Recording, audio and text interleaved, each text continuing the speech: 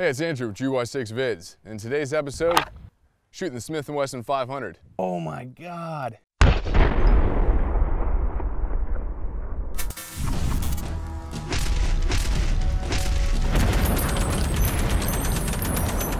So moving into the video, we are shooting the Smith & Wesson 500 using the 500 grain projectile from Hornady. This thing is an open lead tipped round, so it will expand slightly, almost like a mushrooming look when it impacts, not to mention a fireball coming out of this short little barrel of this tank of a pistol.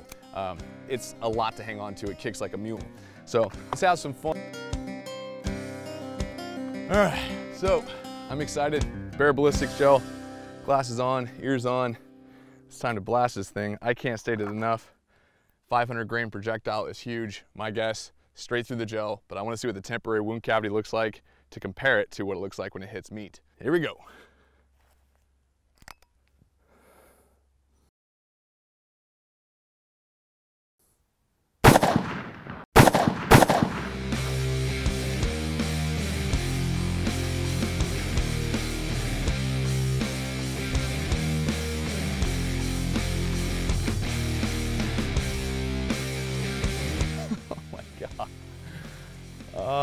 It is a flat nose, open tip projectile, but I'm not sure what it looks like because it's way, way out there. When we do a more heads up test between projectiles and seeing overall penetration mixed with, expansion, we'll have two of these gel blocks in order to capture everything no matter what. For today, we just want to see temporary wound cavity with the expansion and what it does through just bare gel compared to shooting through two pork shoulders. All right. Stabilize that. There's no gaps or anything in between. It's just all one solid chunk of fat, meat, and bone all the way into the gel. I'm excited.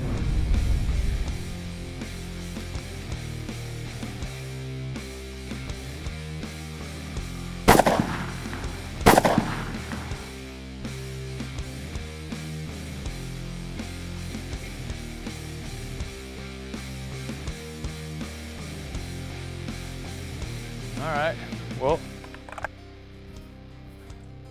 I think I just need to adjust my sights. I have a shot that's almost identical to the first shot, so at least I know I'm not flinching. It is hitting exactly in the same spot. Well, at least we know it went through the meat. It's stopping back at about 17 inches or so in the very back side of the gel block, and it's perfectly expanded, doesn't look to be deformed at all. So let's put this meat in front again. Yeah. So I'm aiming here and I'm hitting here. My sights are slightly off. I got to adjust them a little bit.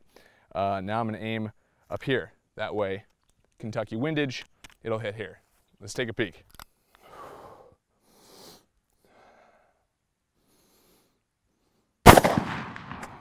That's better.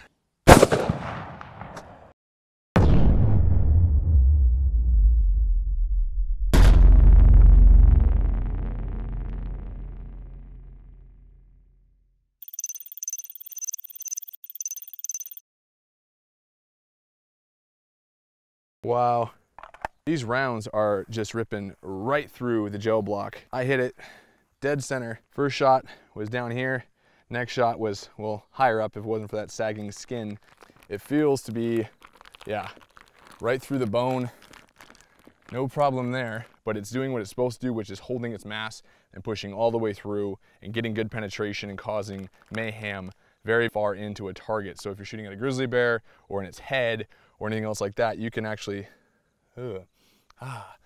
you can imagine it's going to do the job and take care of business. We didn't even capture that round. The first round went down. It looks like it bounced off the table a little bit and stopped just before the end of the block.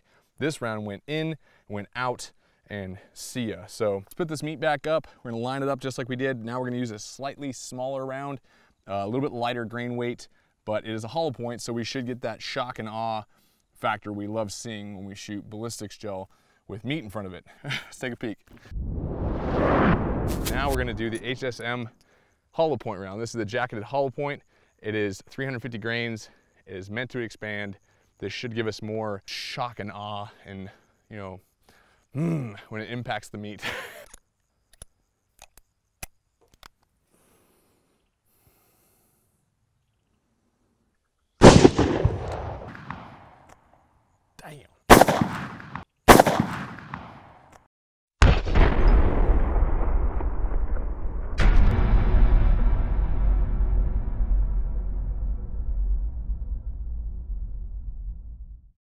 It expanded out and stopped just past half block, leaving a big freaking hole.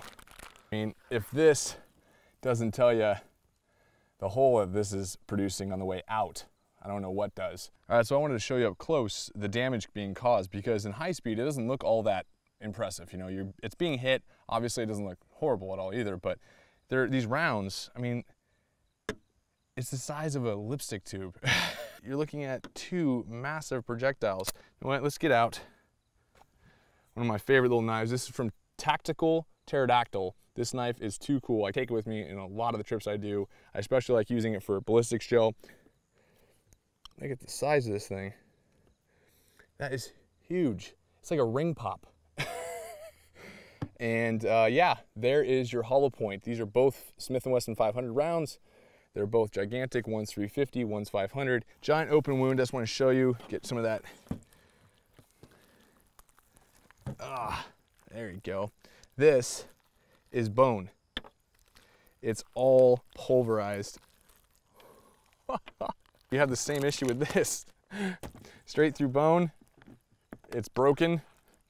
So you have two broken bones all the way through. Sun is setting, always fun. So if you guys want more Smith & Wesson 500 videos, maybe a comparison to another Smith & Wesson 500 round to say Smith & Wesson 460 or the 454 Casull or 58E Desert Eagle, let me know. We'll be able to provide that. That'll qualify through a thick pork shoulder, two of them, and penetrate still. Smith & Wesson 500 gets the job done.